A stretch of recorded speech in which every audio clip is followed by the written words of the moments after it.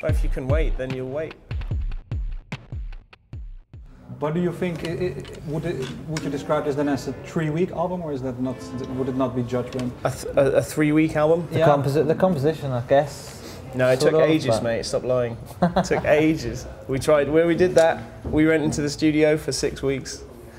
We had all the time in the world, and we didn't finish it. Yeah. And then we wrote some more songs, and then we went back into the studio with the remaining 5 guilders or whatever we had left, and we had 5 days to finish everything. We recorded 6 songs, and that was it. At the end, there was no choice, and that was really liberating.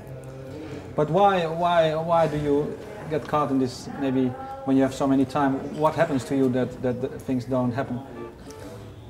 Well, if you can wait, then you'll wait. Yeah.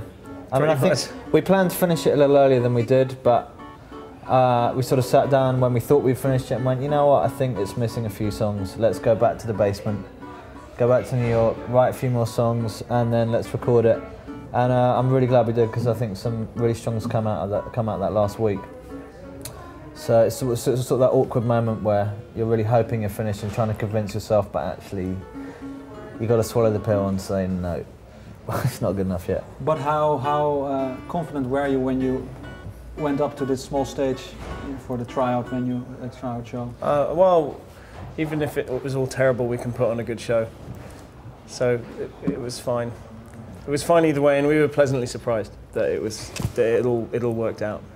But did it help you also maybe to get the response already such early in the stage? Very much so. Yeah, I mean, definitely just sort of New Yorkers or people who support us in New York coming up and saying, oh, I really like this song, or I really like this new song, or it definitely goes in and it builds confidence for those songs, and the ones that you can kind of tell pretty quickly which ones are working and which ones aren't. And the end goal, as much as writing a good record, was we want to perform this record and it feel really good and perform really well. So it's definitely an important part of the process. Yeah, what was the reaction? Was it packed when you played the show? Yeah, it was packed. Round. It was just like proper hardcore fans.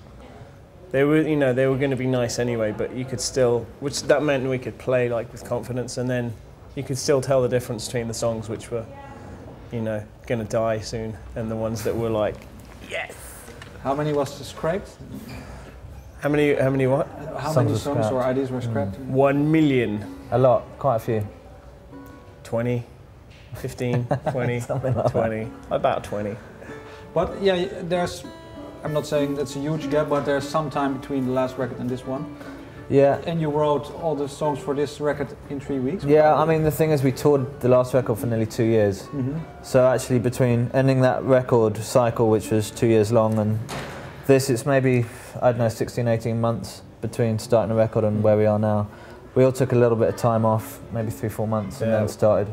We were pretty much broken at the end of the tour. Yeah, we were knackered. We just did, we were playing like multiple gigs on the same day, flying everywhere, driving for, what was that bloody tour with the Bravery? Yeah, that was We drove insane. like 600 miles a day in a car for 5 weeks for no reason at all. So by the end of it, we were just like, all right. Not ready to make music anymore. Let's go and slap Hail Lekker. Yeah. Otherwise, we're gonna die. It was sleep time. So then we started again. But is that for you something you would like to do again, or was this sort of once in a lifetime experience? We'd like to do it again. We'll probably do it something similar on this record. Yeah, we'll make smarter choices about some things, I think. Yeah. Can you name something? What was it? I think maybe we won't go around America sort of without a direction. Like we've done it a few times where you just go, America's so large, it's kind of like each state is a country. And if you try and do all of it in 6 weeks, it actually feels very diluted.